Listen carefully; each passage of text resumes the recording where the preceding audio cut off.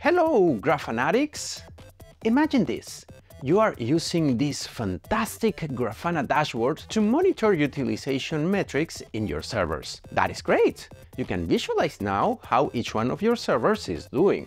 But what if you have several servers? Creating a new dashboard for each or modifying each and switching among dashboards would be kind of a hassle, isn't it? Wouldn't it be easier to just switch the server name or the IP address on the same dashboard? Well, for that type of problem, Grafana variables come in handy. Stick around to level up your dashboard game with variables.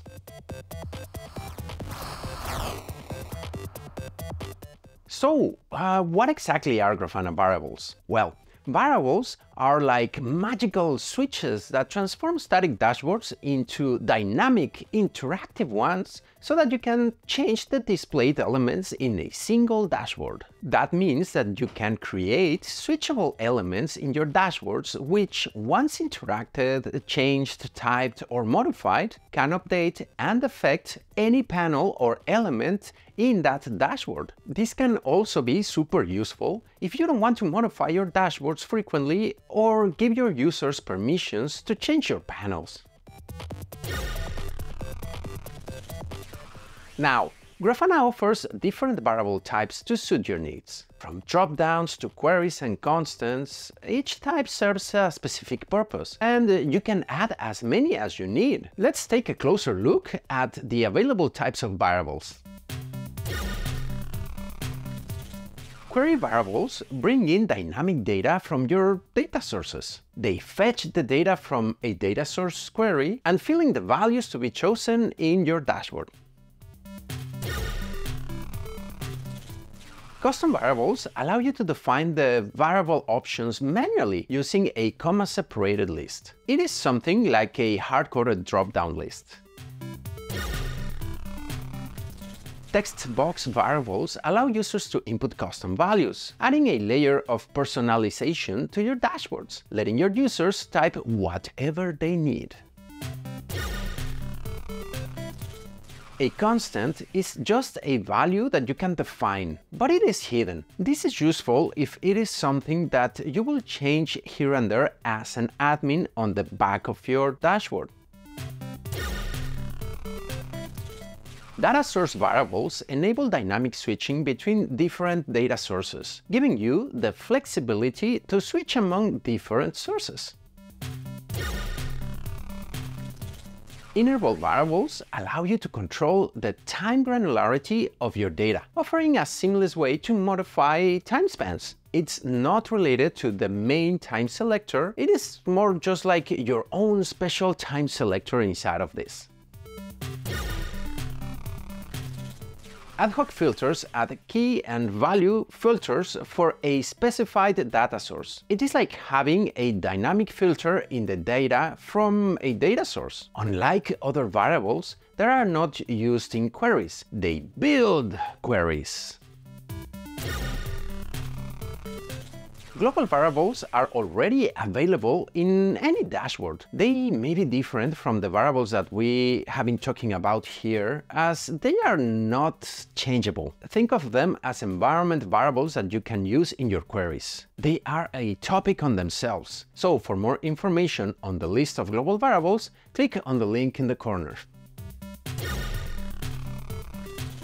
Chained variables are fascinating. Think of them as some sort of nested functions. Whatever you select on the first one affects the next one, and so on. As an example, they are useful when you want to select a data center before you select the server that is inside of that data center. They are linked. Now, you may be thinking, these variables are so awesome, but how can I create them to start dynamizing and switching my dashboards? Well, adding a variable to your dashboard is super easy. Open or create the dashboard to which you want to add the variable. Then, click on the gear at the top to enter the dashboard's settings. Once in the settings, click on the Variables section. There, click on the Add Variable button. Once in the Variable section, we will fill in the required fields and select the needed drop boxes. Here is where you can choose the type of variable that you want to create. You can also define its name, or if you want any label displayed next to it and any other details. Keep an eye out for configuration options for each variable type, as depending on the type, you can set defaults, define queries, and customize how these variables interact with your dashboard. Once everything is filled, click on Apply, and you will be redirected to a list of all the created variables. You can repeat the steps to add as many variables as needed.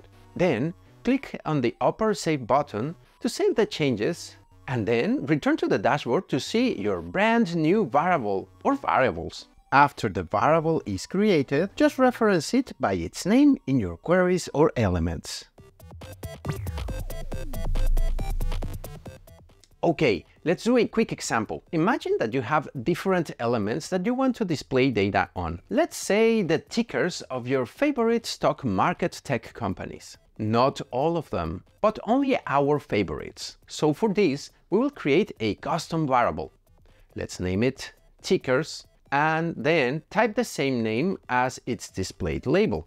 In the description, we can just type my FANG tickers. Then we will list them: Facebook, now Meta, Amazon, Apple, Netflix, and Google, all separated by commas. Since we want to select only one at a time, we won't mark anything else and just save this. And there it is, our new ticker selection custom variable for our dashboard.